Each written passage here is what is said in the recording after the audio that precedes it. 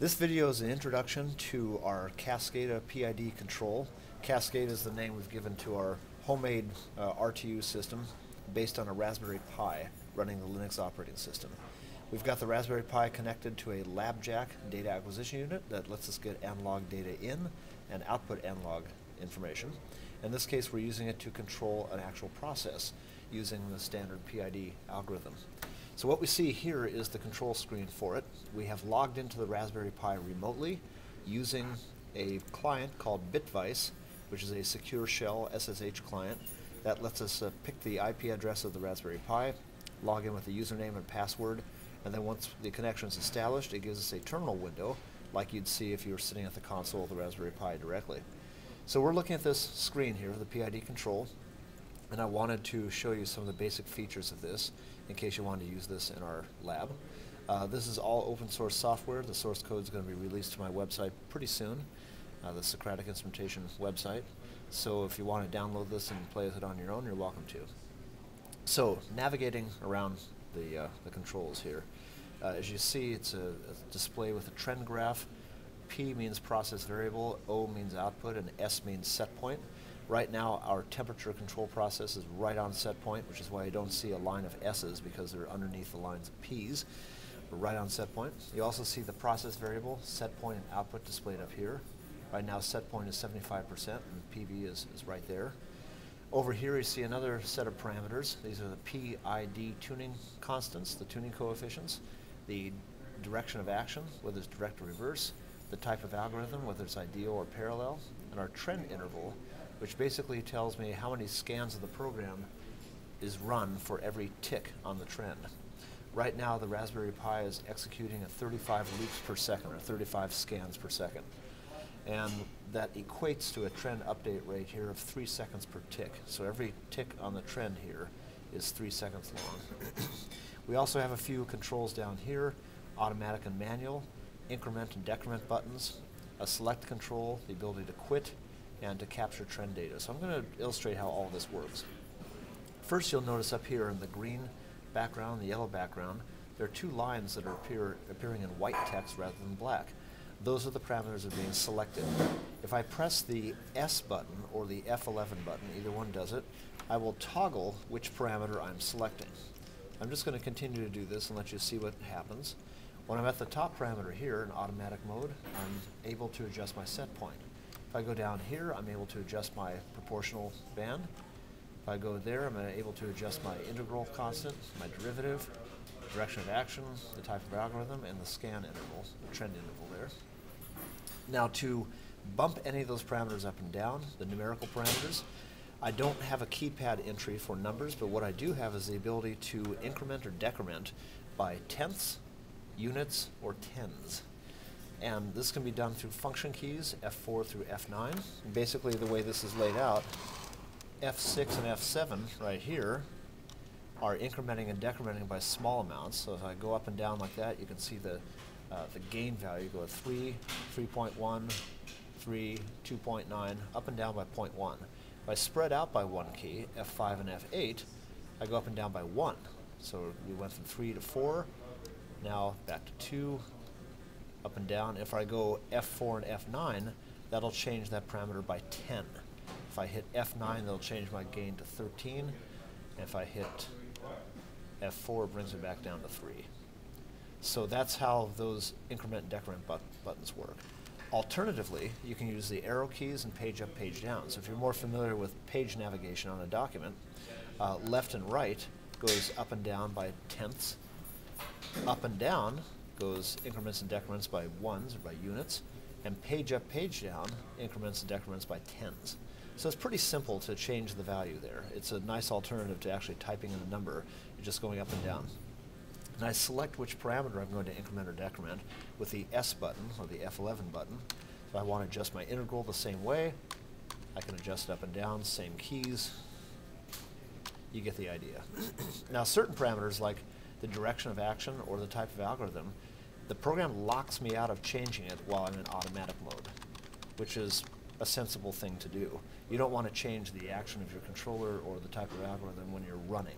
You want to make sure you're in manual mode first. So I could switch right now to manual if I wanted by hitting the M button or F1.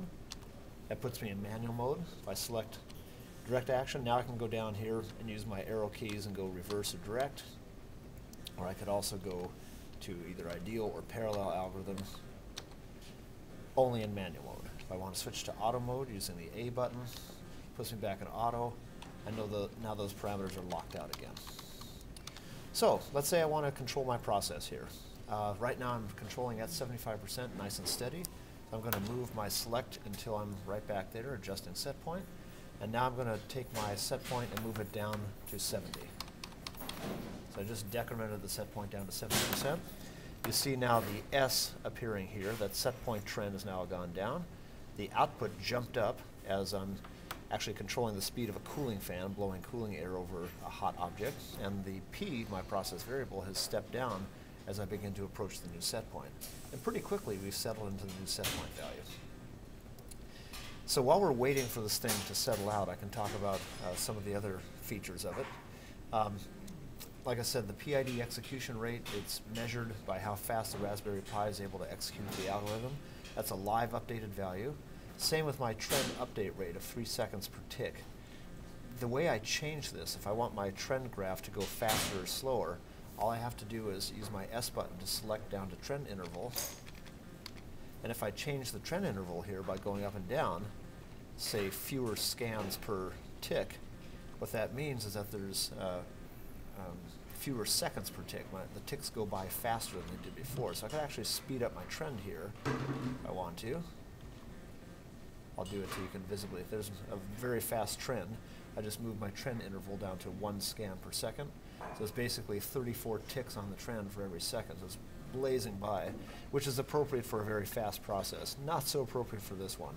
If I go back up to where we were before, we're about 104 or so.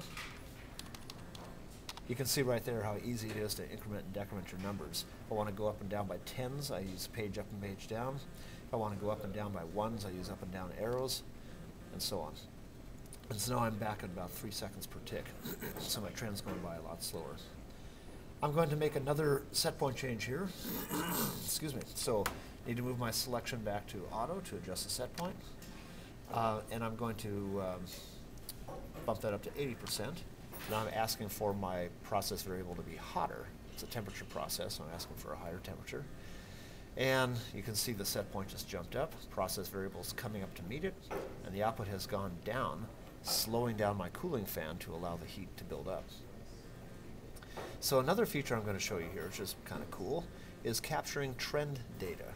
Now we have a trend right here which works, and it's functional, but as you can see, it's rather crude. For example, you watch the output line here, and this output line jump down. It may not be clear at first inspection. It's actually part of the same graph.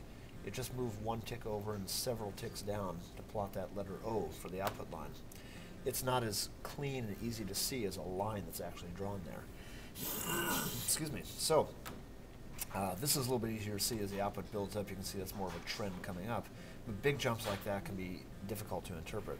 So I wanted to give users of this program a way to look at the data in a format that was cleaner and perhaps would give them more power and flexibility in what they did with that data. And so we have a feature here called Capture Trend Data.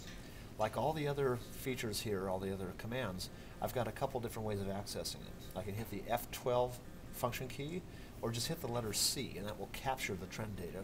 When it captures, it takes everything you see on the trend and spits it out to a text file. That's a comma separated value file, CSV file, which any spreadsheet can then access. So I'm going to wait till this settles out. I'm pretty close to set point here. I'm going to hit the C button. That's going to capture my trend data. And now what I'm going to do is navigate down to another feature of Bitvice, which is an SFTP file transfer protocol that allows me to access files stored on the Pi. And here I've got a file called trendcapture.csv. That file just got written to when I hit the letter C. So I'm going to double click this. Double click this.